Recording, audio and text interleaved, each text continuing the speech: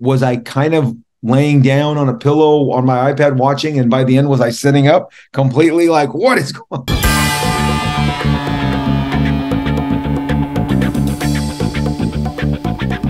Hello, Rob. How you doing, man? You I'm ready? good. Yes. We are at CGC. I've never been. Have you been here before? I have been here before. Okay, this is my first time. I am having the best time. It's so much fun here. Yes. So many comics. You've been signing comics for a long, long time, right? Yes, most of my career. A little while. Yes. A little while. Now, but this is your first CGC signature series. First ever. In-house. Never participated. What took so long? Good question. You know what? I'll be honest. Requests from the customers and the fans. Clearly, the CGC popularity has skyrocketed, I think, in the last 5 years. And I just know from my live streams and when I was doing conventions, people just want, they just want the CGCs. I have a live stream, and my buddy Dave, Key Collectibles, he's on the live stream with me. So he was a witness to this. Before I left, the night before I left, because the remarks and the sketches I did in front of Dave, he's a witness. And so we packed them up to bring them with us because I wanted to have them in good condition. And my wife said, "Aren't you bringing anything to CGC?" And I said, "No." And she says, "What are you talking about? You've got to get books to CGC." And I was like, well, who am I talking? My wife doesn't even read comics, but she's telling me I got to get this stuff slabbed and graded. And Chris, I had to go out to the safes and get all these comics to bring them here so that I could get them I mean, I can't go home without some slab books. So it has bit my wife, okay? And Dave was there, he was my witness. He saw, and I was like, wow, this is weird. So the fever is real. We are sitting in a room with like, there may be $250,000, $300,000 worth of New Mutants 98s in this room. Trust me, I signed them all day. I'm like, holy crap. Now you got a rainbow of colors here. What's your favorite marker to sign with? Okay, the white marker has really emerged. Okay. But I'm gonna tell you also, people have been directing me to do yellow, and on the right surfaces, yellow just pops. So many of them just come without instructions, so we just default to the black ink, but people, they know what they want. Red, blue, gold, silver.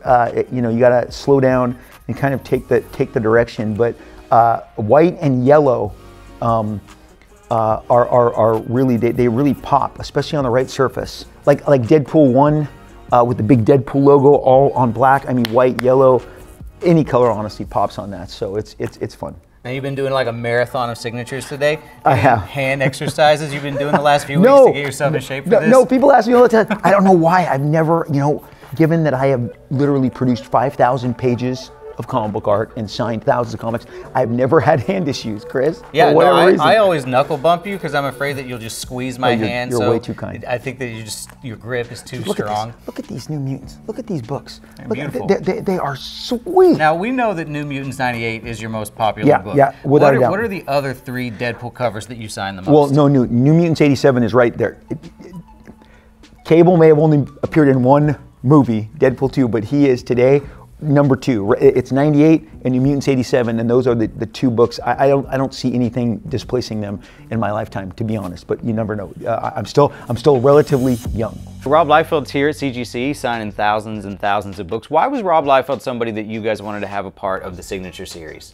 Well, you know, besides him just being an artist, it's just his involvement in comic books in general. His, you know, what he's contributed to the modern market over the past 30 years, the characters he's created, launching Image. You know, he's had a huge, profound effect on the industry, and so for that reason, we're really excited to have him here as part of our Signature Series program. Now we move on to lot number 69, our cover lot, which is controversial, infamous. Rob Liefeld, creator of Deadpool, drew this incredible illustration of Captain America. It's original art, promotional illustration. We're going to open the bidding. 21,000. I have an unpopular opinion. Yes. The Captain America photo. Yeah. I love it. Okay. I think it's great.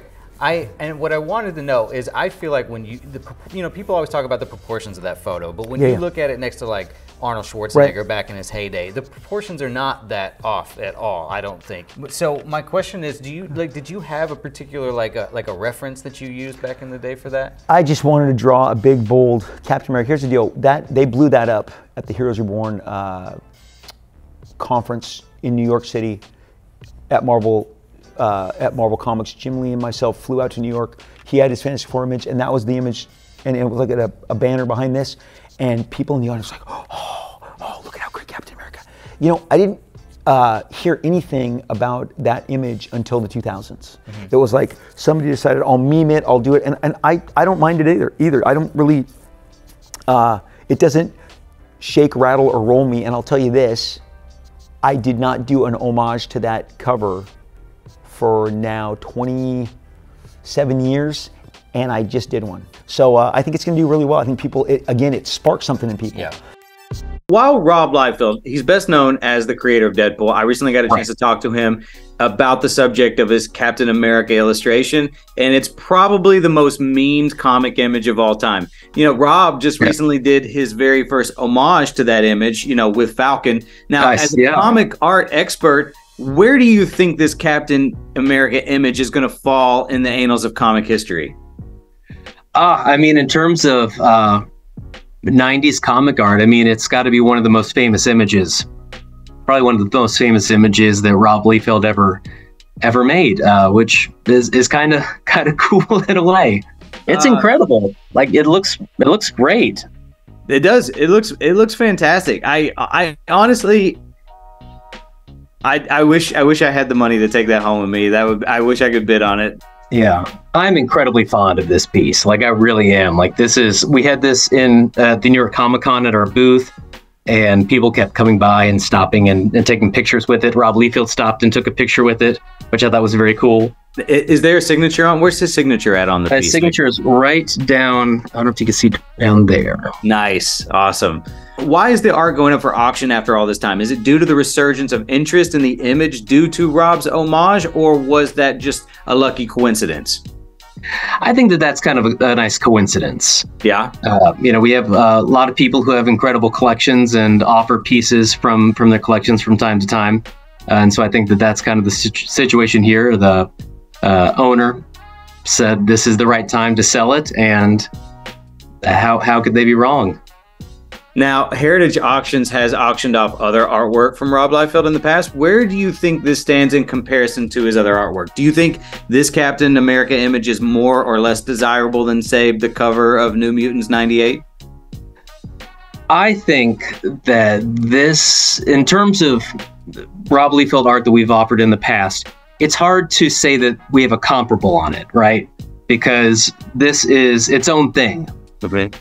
There are a lot of people who maybe are not so interested in a lot of his other work that are interested in this because of its place in the cultural zeitgeist. No, I mean, if you were to ask me, do you want the first cover for, you know, with Deadpool on it, or would you want this Captain America piece of art? I almost think I would rather pick Captain America if I, like, given the choice, just because we were talking about this earlier, there's no other art like it where it's just, you know, it's become...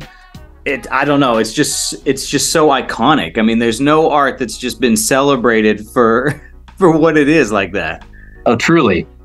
Yeah, and it's gone through so many incarnations, and for years it's been passed around. Mm-hmm. Now, would you like to? I know you already said there's been a bid on it, but would you like to hazard a guess at what the art will go for at auction when all is said and done? Do you have a guess? So, we're guessing it's going to be somewhere in the mid 5 figures. Oh, so interesting. So that's kind of, it's a little bit vague, but because like it's hard to say. Yeah, I understand. But, you know, if it's $40,000, $50,000, $60,000, maybe more. 110 is bid asking 120. Heritage Live 110 is bid go 120. 120 is the advance. Your cut bid's 115. Bid now Heritage Live at 120,000. 120,000 to you, Heritage Live. All bids in. Fair warning. Are you sure? At 120,000. Last chance. 110,000 it is. 7356. 7356. Congratulations. At CGC, we talked about your cult classic Captain America artwork. Right. Just sold for like an astounding $132,000 with Heritage Auctions. I just want to know, what was your reaction like when you heard that news? I was pleasantly surprised. That would be the truth, pleasantly surprised. And then having talked to a lot of guys who were bidding on it afterwards, because that community's fairly small, you know, they just they didn't hold back on. It's weird. It goes back 30 years on how much they dig that Captain America stuff and that Heroes Reborn stuff. It kind of closed the circle because people were like, man, that is my favorite Captain America, and I just had to have it. I had to have it. So that was exciting. But I answer your original question, man. I had low expectations. There's very few things I have a greater expectation for. I'm generally keep it here, you know. Do you kind of look at this as like a sweet revenge for all the people who gave you grief over that art? No, I don't. I am literally, as always, I just focus on the people who liked it. I would rather just it immediately, somebody wanted it, somebody real bad, you know. I mean, and what I mean by that is a group of people. You don't get to that without people going back and forth. I read a couple of, I'm in a couple of original art groups on social media, on different platforms, and some of these guys were like, "Oh my gosh, did you see the slug fest? It was boom." I mean, they're watching it in real time. I mean, was I kind of laying down on a pillow on my iPad watching, and by the end was I sitting up completely like, what is going on? Like it got my attention too. But no, I just think really the 90s art is exploding. It's where the biggest growth is. I am an avid art collector myself, and when you talk to art collectors, that's where the biggest growth is right now. Because Chris, these guys who were 12 and 15 are doctors, they're lawyers, they're successful guys on Wall Street. They're managers of multiple firms. I mean, so they've grown up. This is the stuff they loved, and so they want to have it. Do you have any idea of who might have won the auction, whether it was a fan or a dealer, or maybe like a well-known Canadian actor who's got a lot of money? No, that's funny. No, hey, you know what? I was kind enough. The buyer did reach out to me that afternoon and was excited and wanted to share with me. I would never reveal their, but it was I will tell you this, it was a new player in the field. It was not one of the existing buyers that I'm aware of. You've done one homage now to this for this promo art. You know, you did the cover for New York Comic Con. Do you foresee yourself doing any more homages for this art, or are you going to put that homage up for sale? The homage sold the day it was announced. My art dealer, that's gone. I have informed Marvel. See, what I'm trying to do, because there's so much misconception. People thought that was a cover. And again, just this is what we're talking about right here. Got the catalog right here. People thought this was a cover. It was never a promotional piece, and it never appeared in a Marvel comic. And I said to Marvel after the auction, maybe it's time to make that a cover, and I'm waiting on their decision. In the meantime, I was offered to do a series of these featuring other Marvel characters, and I have declined. I really waited for about a week, and I talked to a lot of people, and my wife was the one that said, "You can't do that. You can't do that. You dare let that stand." The other Cap was it took me 30 years to replicate it, right? So I'm not going to do any more with it, but it's fun when I see other homages, because I think there was 3 new ones that were made that day. Because you know how some of these independent creators, man, they're like, that's the image, boom, and by 3 o'clock that afternoon they had a colored cover going, coming soon. I'm like, wow, that was fast. Now, what are some of Rob's comics that are the most common that you see coming through CGC on a regular basis? Well, the number one's got to be New Mutants 98, of course. We all know that. Yeah. The first Deadpool.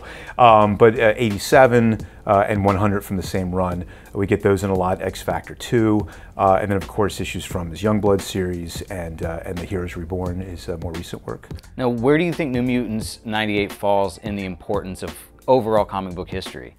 I feel like it's up there with Spidey 300 as one of the all-time greatest modern comics. Both of those issues we've graded, gosh, thousands and thousands of copies. You know, Deadpool is one of the great characters in the Marvel universe. So I put it right up there with Spidey 300, just like Hulk 181 would be for the Bronze Age and AF-15 for the Silver Age. New Mutants 98 is certainly a cornerstone. Now, is New Mutants 98 something where you see the value rise and fall based only around the quality of the movies at any given time? I think it's transcended that to some degree. Certainly a lot of books will rise and fall based on, you know, when a movie's released, how well it does, follow-up sequels. But Deadpool as a character seems to have become so popular in public consciousness that I think its popularity is transcended just the movies. It's going to be something that we're going to see over and over again in the future because it's such a strong, popular character. So I see the value holding and in fact probably going up in the future because there's so many fans that want to own a copy. I've always wanted to ask, the first time you saw Deadpool in live action Yes. in Wolverine Origins, what was your immediate reaction? Obviously, knowing what a disaster the end of the movie was ahead of time, because I had gone to Fox. I had gone to Fox. People, I was thinking of all of you. I went to Fox and the executive. I sat across from his desk and I said, "You guys cannot be serious about the way you're depicting him." And I said, "Guys, come on. I'm at 20th Century Fox. You got a big giant studio here. You got a props department. Go and just make a mask and give us an after credit scene. Like first a katana will come out of the shadows and then a cool mask and just say coming soon." Like, because here's the deal. Obviously, Ryan Reynolds was a star on the rise. And right after Wolverine Origins, that summer of 2009, he had the proposal come out with Sandra Bullock. So it was like 1-2 punch. I knew ahead of time that they weren't listening. They would literally sit back and tell me, I kid you not, him and the president of the studio would say, "Liefeld, Deadpool is not really the focus of this movie. This movie is about launching Gambit." And I'm like, "Well, that's another thing, but that's not my, like, I'm not gonna die on that hill. I gotta take care of the Deadpool hill right here, okay?" Because I mean, they missed kind of wildly on both, right? But then I went and I took my family to see opening night, when it was local, at the local theater, I took them all to see Wolverine Origins, because we love the X-Men movies, period, and Hugh Jackman. But that first 10 minutes with Ryan as Wade and cutting the bullet and in the elevator popping off, you're like, this is working, this is great.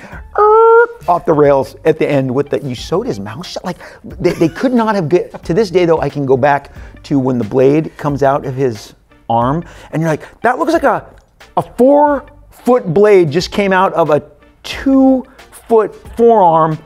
If it goes back in, doesn't his elbows lock? Yeah. Why isn't he walking around like this, right? So, hey, couldn't have been happier when in the end of Deadpool 2, Ryan went back in time, or Deadpool, and shoots the Wolverine Origins version, right? I mean, kind of, and honestly, it feels like it really set up what's coming with Deadpool 3. Don't ask me about that. Okay, I'm not gonna ask you about Deadpool 3. I'm going to look straight into the camera. Hi, everyone at Disney.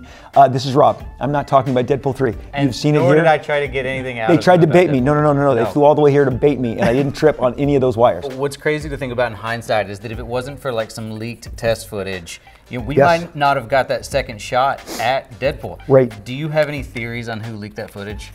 I do, and I'm not going to say. Was it you? It was you. Okay, it couldn't be me. It couldn't be me. I'm going to tell you something. People don't know this. If you go back in time and Google, Wolverine Origins leaked a month before it was released. Yeah. The entire movie. And I remember the person at Fox says, "We will find this person." And then a year later, they knocked on a lady's door. It may have been LA or New York. It was one of the major cities. They found out exactly, and they said, "Oh, Rob, we will find that signal. We will track it. The FBI, we will," because I mean that's a huge intellectual property. That the entirety of Wolverine Origins was online. 5 weeks. They estimate they lost hundreds of millions of dollars. Why am I telling you this? Fox knows who leaks that footage. Fox, they know who leaked that footage. They don't not know. Okay, but I'm not going to be the one. I was even kind of given like a heads up. Like a heads up, and I'm like, oh, I think this footage is coming, and then boom, and come on. Do you remember when that leaked? It was the Sunday night after San Diego was over. It was so everything had been announced at San Diego, and I think whoever leaked it said, I think I can top all of those announcements, right? And that button hit boom, because that was crazy. But it did the job. It showed Fox that they were sitting on something that people really wanted. Hey, you asked me about colors. Yeah, the yellow really pops look at that yellow on. I just told you this. Like, look at this. Yeah. Look at how that pops. So this is. It's just fun mixing up the different colors. Now, has anybody ever told you the striking similarity you have with Brad Pitt? I'll explain. You no. guys, listen. You both have been in Levi commercials. You both have made cameos in Deadpool, and you both have fantastic hair. Okay, well, I really appreciate that. I get the Mark Wahlberg and the Matt Damon for the last 2 decades, all the time. So thank you. My family will fall off the couch laughing that you just said that. So I'm thankful for you saying that. Now, speaking of Brad Pitt, before he was Vanisher, there's that rumor that he was going to play Cable. Do you know if that's true? I know for 100% fact that was true. That is an app. I saw Cable. You know, they did previs. Yeah. And David Leitch had a very special relationship by being doing stunt stuff with him. What people don't know is that was like early on. That was like he was one of the first guys. So when they knew they weren't going in that direction, they went down several others, and I don't think Josh would mind me telling this, because the Fox people have told me, and Josh has told me, and their versions line up, and I think Fox was still uncertain about some of the people on the table, and they said they called Josh's agent, and they called Josh and they said, would you read this? And he said, I didn't want to do this. I didn't want to do this in the movie. Like I had no interest. But his wife, and he has given all the credit, Catherine Brolin, said, what are you thinking? Let's read it at least. And she read it, and she said, Josh, you have to be in this. And she gave it to Josh, and he said he read it, and he's like, this is pretty good. And he called Fox and said, okay, I'll do it. And in that window of time, had he not agreed, we're looking at another Cable. And so to this day, I'm like, thank you, Lord. Thank you, Catherine Brolin. Thank you, everybody that worked to get Josh. 'Cause I'm gonna tell you, man, I love Deadpool 2. I freaking love that movie. When you create these characters and then you see them come to life, and the first time they battle in the prison, and the way that Josh enters, the way that Cable enters, very much mimics when he enters in New Mutants '87. He enters into a base, blows through a wall, kind of enters. It was mimicking kind of his arrival. It's incredible the experience I've had watching these characters come to life. That actually makes me think of something I've wanted to ask you for a long time. Yes. And you've probably answered this, but I've never heard you say, but if you had to pick between Deadpool 1 or 2, which one would you don't go make me with? do that. If you had to pick. Okay, if I had to pick, Deadpool 1 is a classic. It's brilliant. But come on, Deadpool 2 has Cable, Domino, and even for 10 seconds, Shatterstar. And after Deadpool 3 comes out, we can talk, okay? and I can tell you even more fun stuff. I think I'm with you, because Deadpool 2, Deadpool, Domino, Deadpool 1 is a great setup movie, but then you've got Deadpool, Domino, Cable, a comic accurate Juggernaut. Yes. You just gotta understand, when you will this stuff into being, you know, and trust me, this New Mutants book, on my podcast, for Observations, I was reading 1988 market reports on a recent episode, and it's from Overstreet Price Guide. 50 retailers wrote in. They used to do this all the time. They would write in and tell you how the market is doing, what's working, what's not. A couple of retailers like New Mutants book's in trouble. I mean, I didn't write this.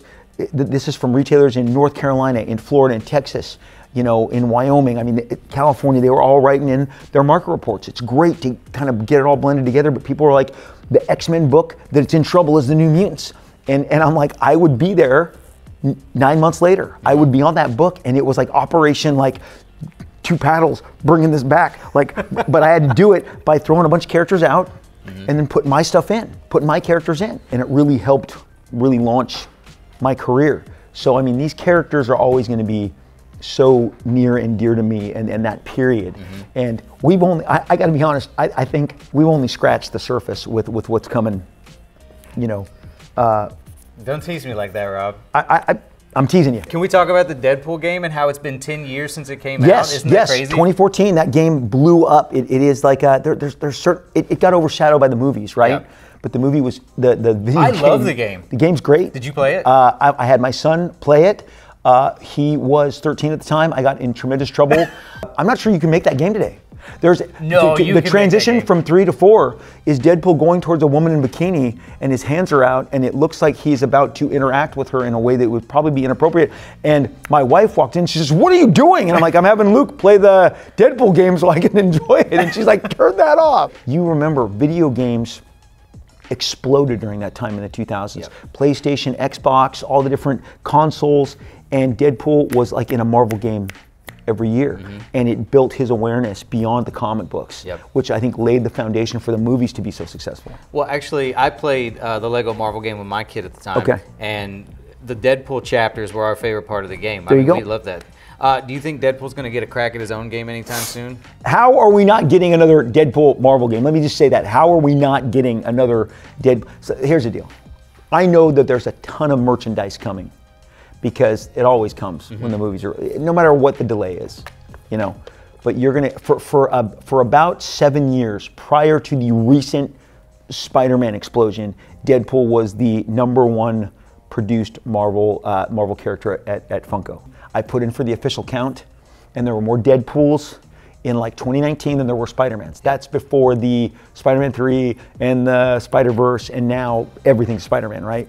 But I think Deadpool is going to have a super strong showing, and I wouldn't be surprised if on the other end of that we get another video game. Wouldn't be surprised, don't know, wouldn't be surprised. I'm really hoping that he shows up in the new Wolverine game that's coming out. But I mean, I'm not asking. Also, no idea about Deadpool and Wolverine game. I wasn't Is asking. this good? I just look right at the camera. Hello, hello.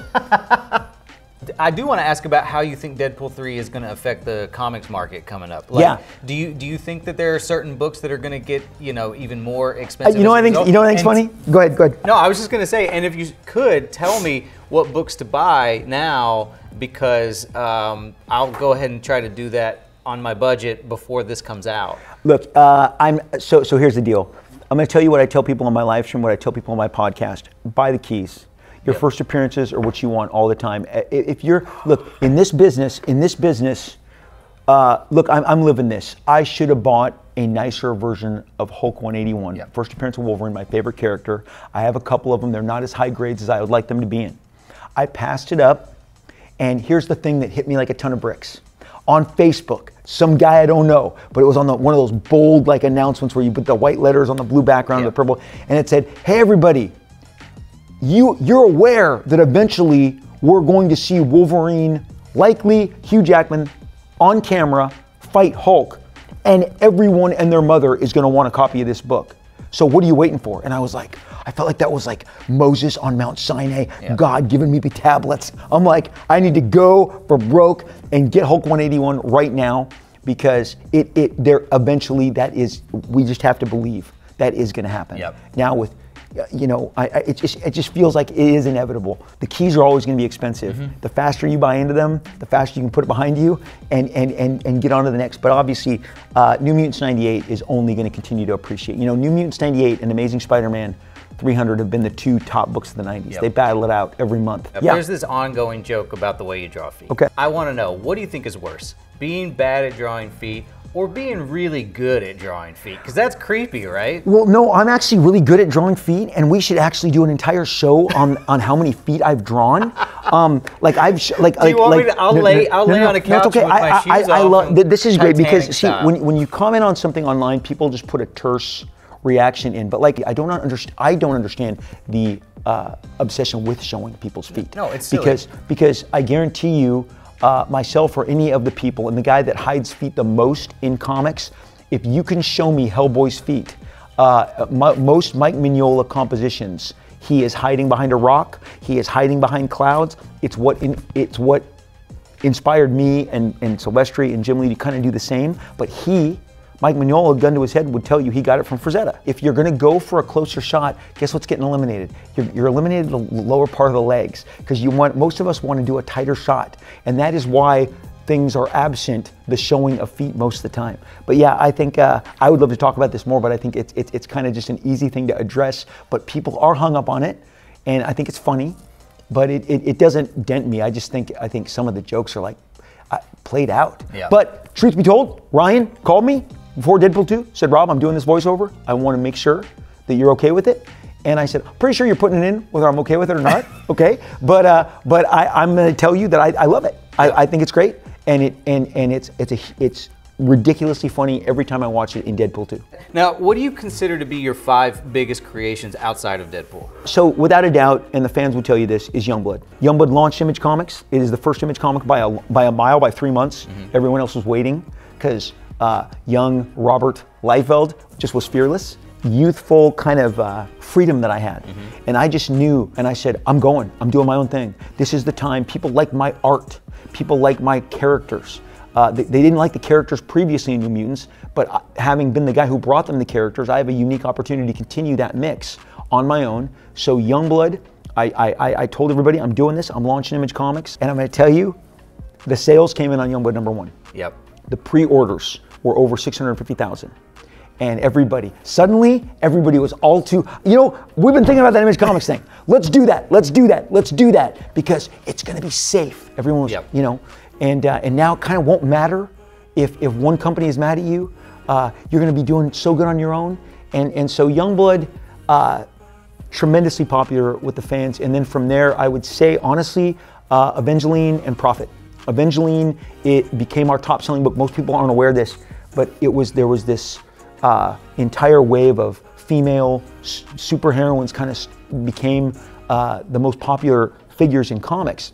And Evangeline went on to become our best-selling book for like 3 years. I mean, nothing could touch her. She just launched into the next stratosphere. And so Evangeline is super popular. Prophet spun out of Youngblood #2. Yep. Everything that came out of the Youngblood series went on to great success. And so it was kind of I've always told you, the Youngblood book was like my Fantastic Four, where you get like in the Fantastic Four, you get Black Panther, you get Silver Surfer, you get the Inhumans. They all came out of this. So that's why I think Youngblood, Evangeline, Prophet, that's Youngblood covers a lot. So that more than covers. Oh yeah, well we can count Youngblood as one if you want to throw out 2 more. Sure. I think I'm tapped out. I think that covers so many. But I mean, I would say Brigade and Bloodstrike. And here's the deal. Brigade actually outsold Youngblood. Yep. Because it came after Youngblood and the hype was so big. Now they were anticipating, oh man, so they ordered even more. I've been signing a lot of Brigades today. Are there any like movie or TV updates on any of your other non-Deadpool creations? Also can't talk about that. I would love to tell you about 3 new projects. I would love to tell you about 3 new Extreme projects. And I can't. Prior to the strike, half of my day was on the phone talking with producers, directors, and talent that will blow your mind who are wanting to bring these characters to life. Yep. And I hope to bring more as soon as I can.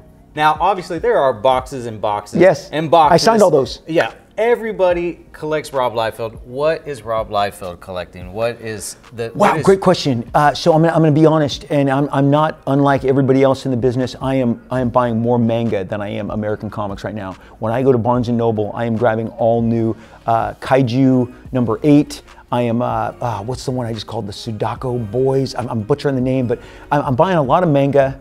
I think comic books, DC and Marvel comic books, have to get back to having more fun. What I'm looking forward to that's coming up, you're catching me at a weird moment, it's blank. Oh, I'll tell you right now. The fact that Skybound has the G.I. Joe Transformers license. The new Transformers looks incredible to me. Look, I follow talent also, and so, anything that Eric Larson draws, anything that Mark Silvestri draws, I grabbed all of Mark's Batman book that came out last year. I think it's like one of the best illustrated, exciting, exactly, it checks all the boxes that I told you exactly, the big, fun, incredibly illustrated. From Marvel, I bought the new Hulk launch and their Spider-Man book. The flagship Spider-Man book is probably the best consistent Marvel book. The one that Zeb Wells is doing is, that's on my must-buy list. So that is so I gave you absolutely, I think it also is Marvel's best-selling book right now because it also is big and bold. Thank you so much for taking the time. Thanks for having me, man. This was awesome. Thanks for coming to CGC, Comicbook.com @ CGC, with, as the Italians call me, Liefeld.